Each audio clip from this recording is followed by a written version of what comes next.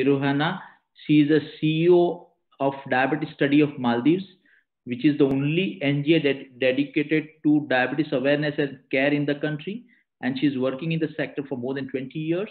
And currently, she is the president of Maldives NCD Alliance and member of the advisory committee, Faculty of Health Science of Maldives National University.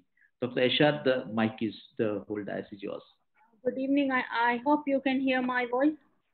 Yeah. Yes, we can. Perfect. Yeah. Perfect. Please go ahead. Yeah, I have been asked to talk about how we manage diabetes care in a low resourceful country. I'll try to share my screen. Can you see my screen? Are you able to? Yeah. You. I have been looking and hearing the previous speakers, and I have been seeing a lot of informative sessions about the technologies, about the latest technologies, CGMs and all. My presentation might be a little bit different from others because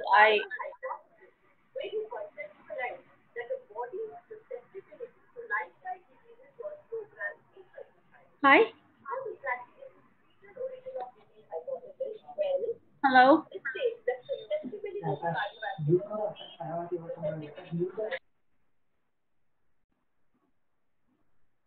Yes, please, doctor, go ahead. Okay. Yeah. So I will just try to talk about how our country is and how, as an NGO working in the Maldives, how we try to provide the necessary care for the diabetes patients and also run the awareness and screening programs in the country. I'll just try to introduce Maldives. I'm sure almost everyone here knows about Maldives, but I will just try to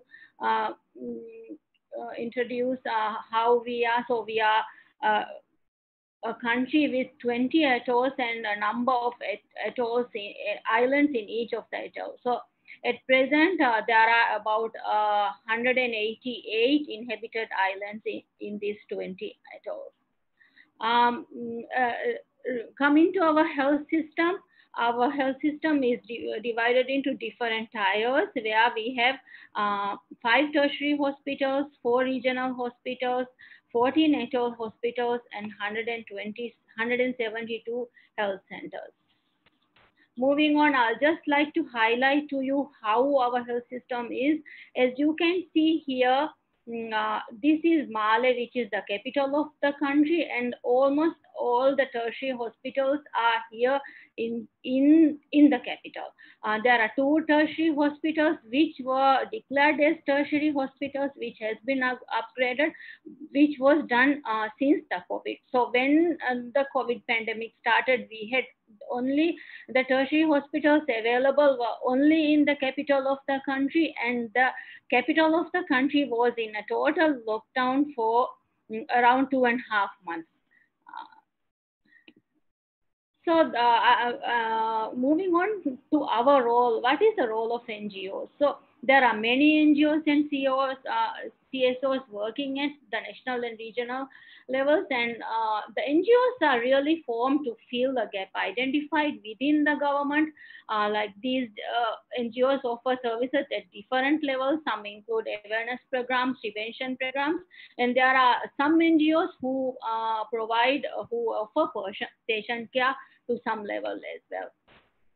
Moving on to us, we are the Diabetes Society of Maldives. We were formed in 2002, and there was an awareness of a need to educate the public on diabetes, to educate the public on about the prevention of diabetes, importance of early diagnosis. And then also there was a very much higher need for patient care, to improve the care of the patients throughout the country, to have someone to act as a center of information on diabetes in the country. So Diabetes Society was formed in 2000 because of this.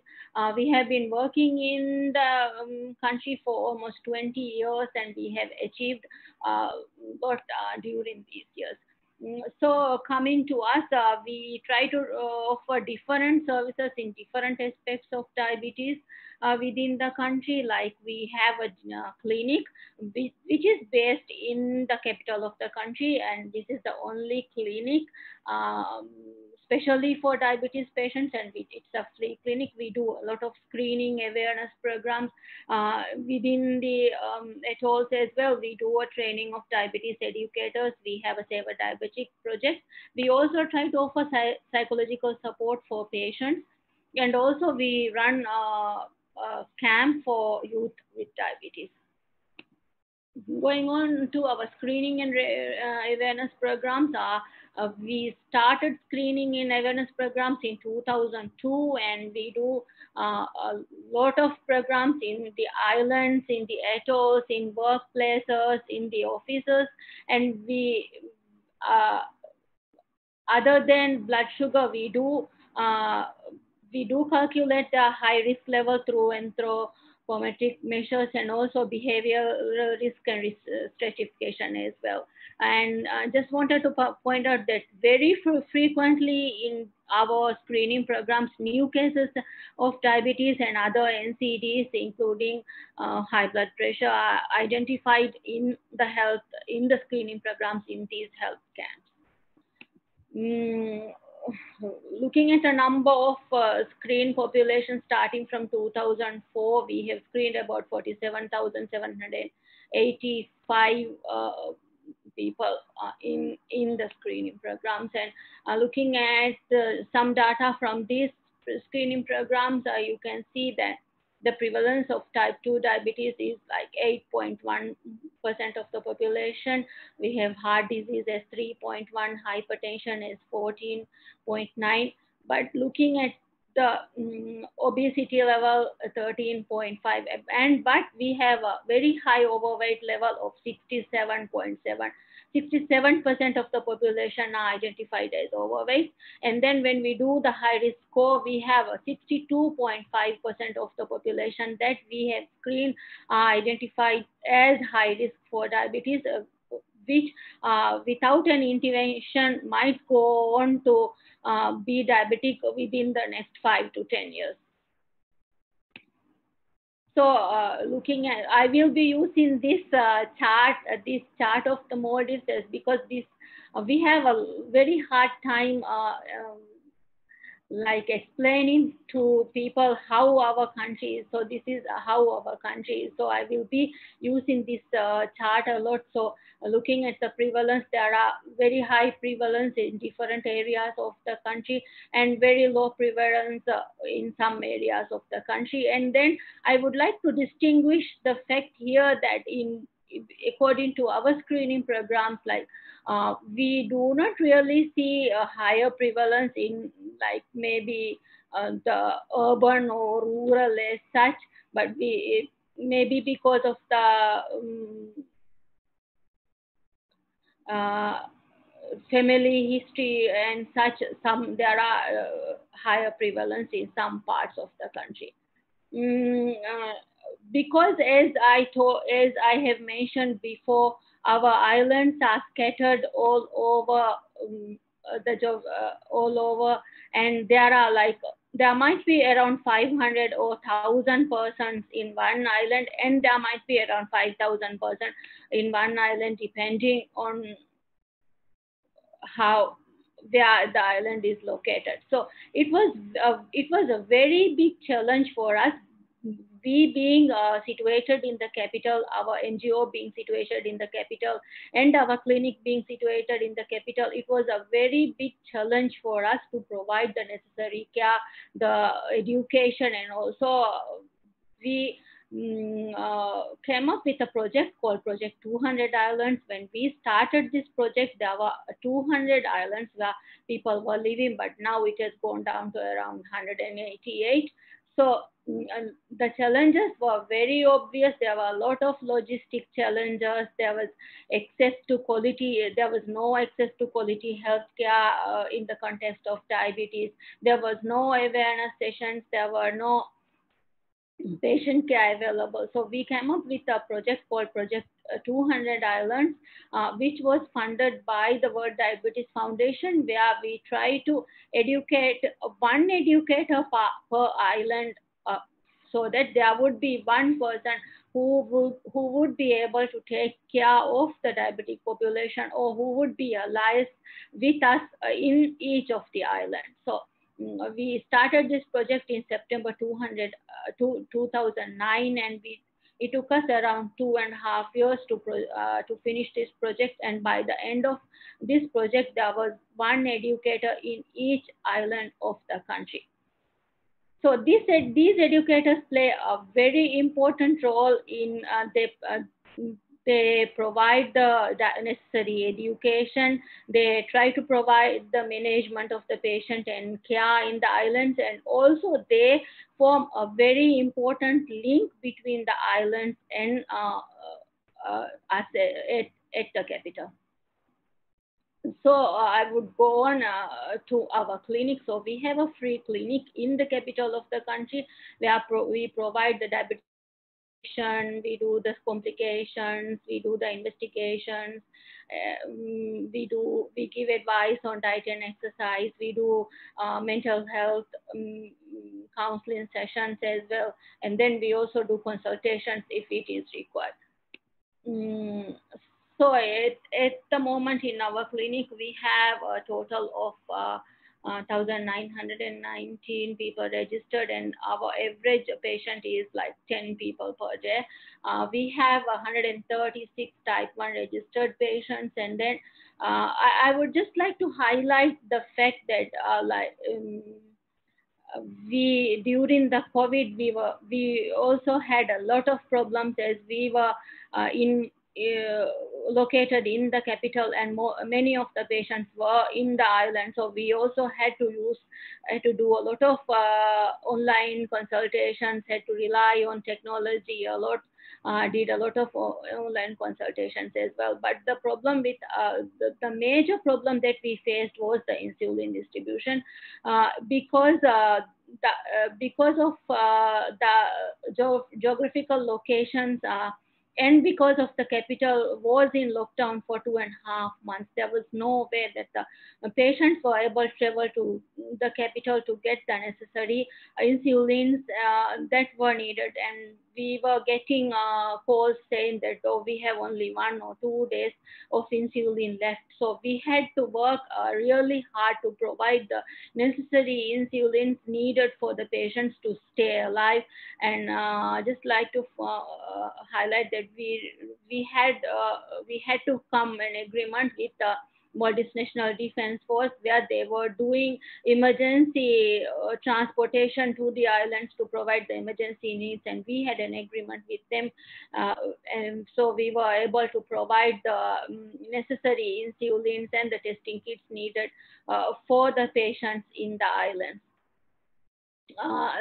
Just wanted, as I was talking about the insulin distributions, these are how the type 1s are distributed around the country. As you can see, there are some atolls where there is only one patient. So it's very difficult for the government to maintain the logistics to provide the insulins, to keep the insulins, to make it available in the island. So mostly the insulins are available in the capital, and during normal circumstances, the patients or a relative of the patient will will get the insulin from the capital and send it to the islands. But this became a really, really big problem during the COVID-19 lockdowns, as there were so many patients in the islands who were really finding it difficult to get the insulins. But just we were really happy that we had an agreement with the Ministry of National Defense Force to provide the insulins for the people, for the type 1s in the islands.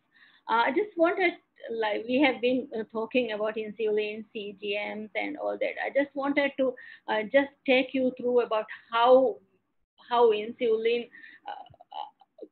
came to us and how. So this in 2004, we received a donation from Insulin for Life as an aid after the tsunami which hit the Southeast Asia region in 2004. And I would like to highlight that this is the like 16th year anniversary today. So 26th December is the day that the tsunami hit the Southeast Asia region, and it hit more and it devastated the islands in the Maldives a lot.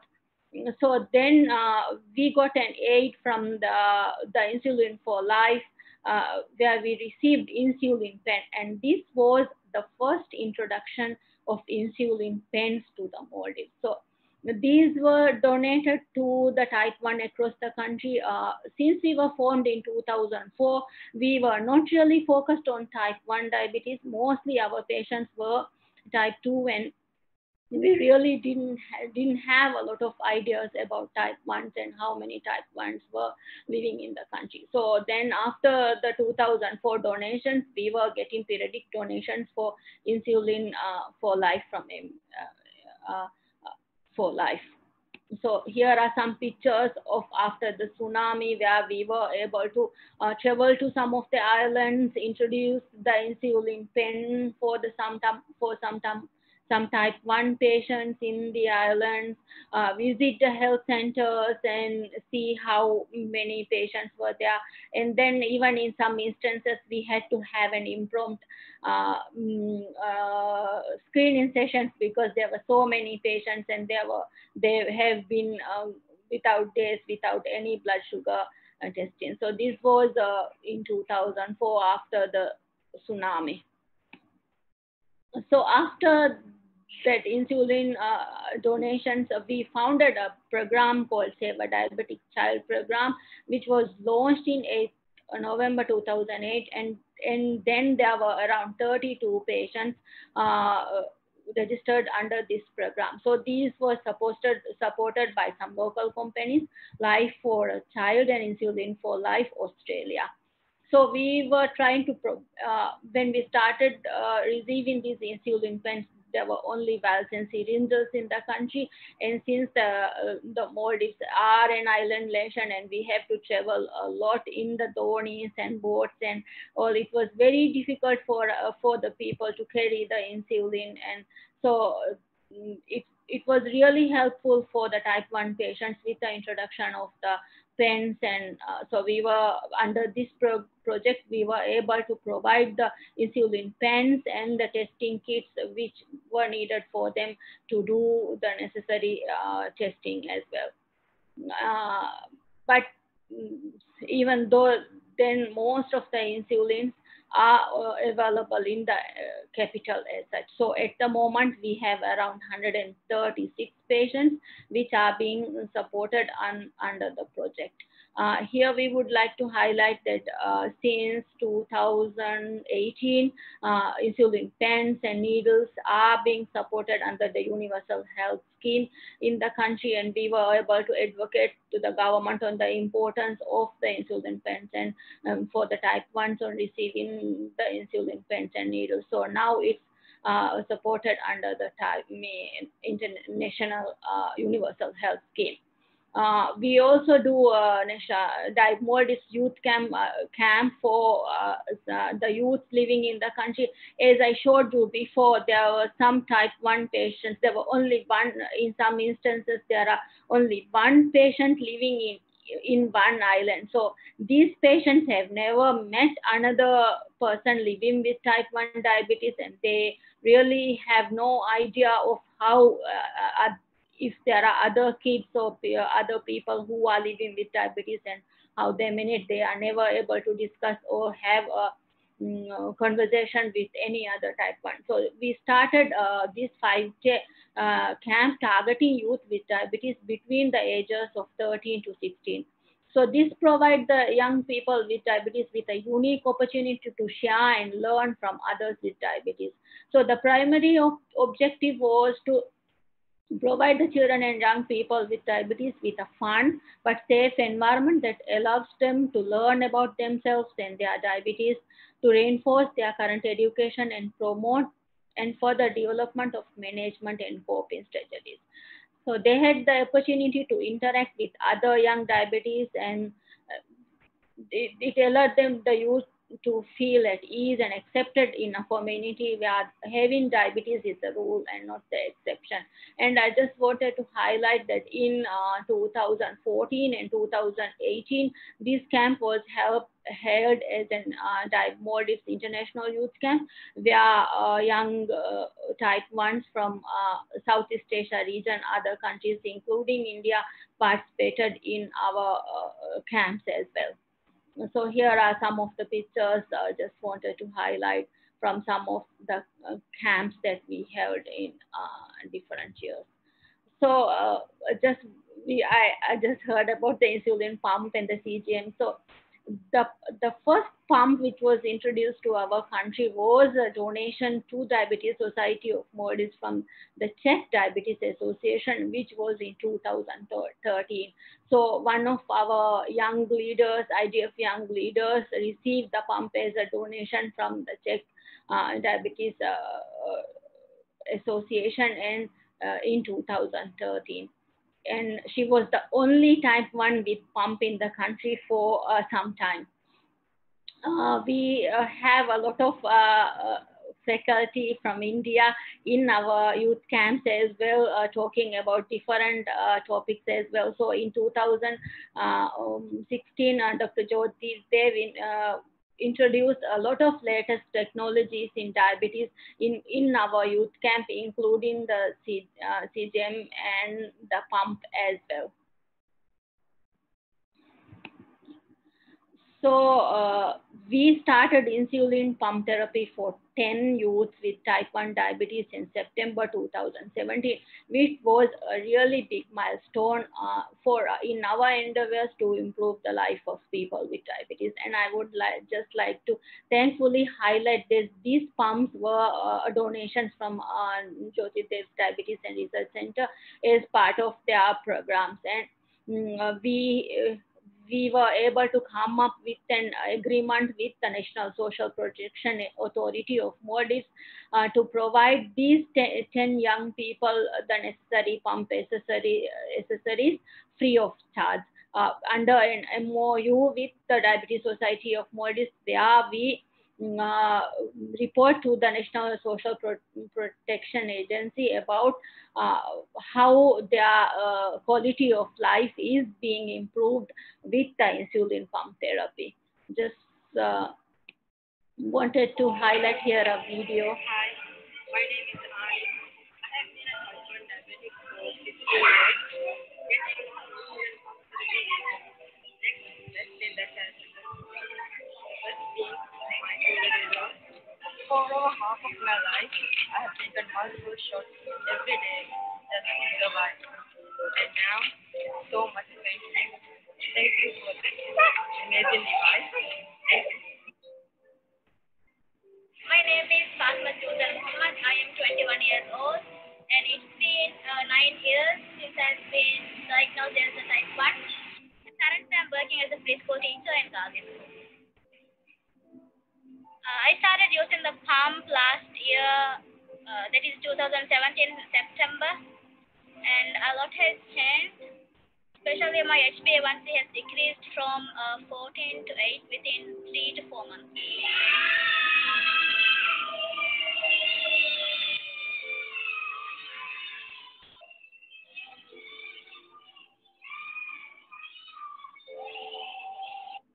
Hi, I'm Mohammed Shamhood. I have been diabetic for 9 years. And I am Mariam Nafa, and I have been diabetic for 3 years. And we are Students of Maldives National University. Before insulin pump, we used to take insulin shots multiple times a day, and it was very painful. And it was also very difficult for us to control our blood sugars then. And after the pump therapy, we have seen a big change in our life. It has been easier easier to manage diabetes, to control our blood sugars. Before we usually sometimes forgot to take insulin, we don't know whether we took the insulin shot or not, and there's no way we can check whether we took the shot. But after the pump, we can check when our last dose was given. So if the dose was not given, we can set the dose and give at the time. It has, it has make our life much easier to live with diabetes. Hi, I'm Naziha. It's been 5 years since the diagnosis, and last year I got the chance to start insulin pump therapy. Surprisingly, I could go about with my day to day activities with the pump. Thank you.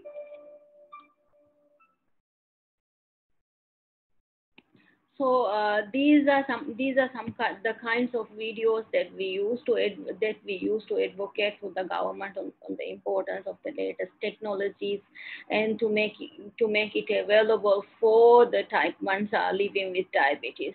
At present, we are advocating with the government, with the policy makers to establish a national registry of all the patients living in the country. We are also advocating to establish a national diabetes guideline. Unfortunately, we still don't have a national diabetes guideline, and it becomes very difficult, especially when the treatment varies from island to island and hospital to hospital, since there are no national diabetes guidelines. And also, we are working to ensure the availability and even if there's availability in the country, it's only available when it's only available in the capital of the country. There's no accessibility of insulin for the type 1 patients living in the island. So we are working with the policymakers and advocating for the accessibility of insulin for all type 1 patients living in the country, and also to provide the testing kits to type 1 patients living in the country. So I hope that you got a little bit of information how we try to manage the diabetes and to provide the necessary education and to do the prevention in a country where the geographical locations of the islands make it a very difficult task to provide the necessary care and education. Thank you.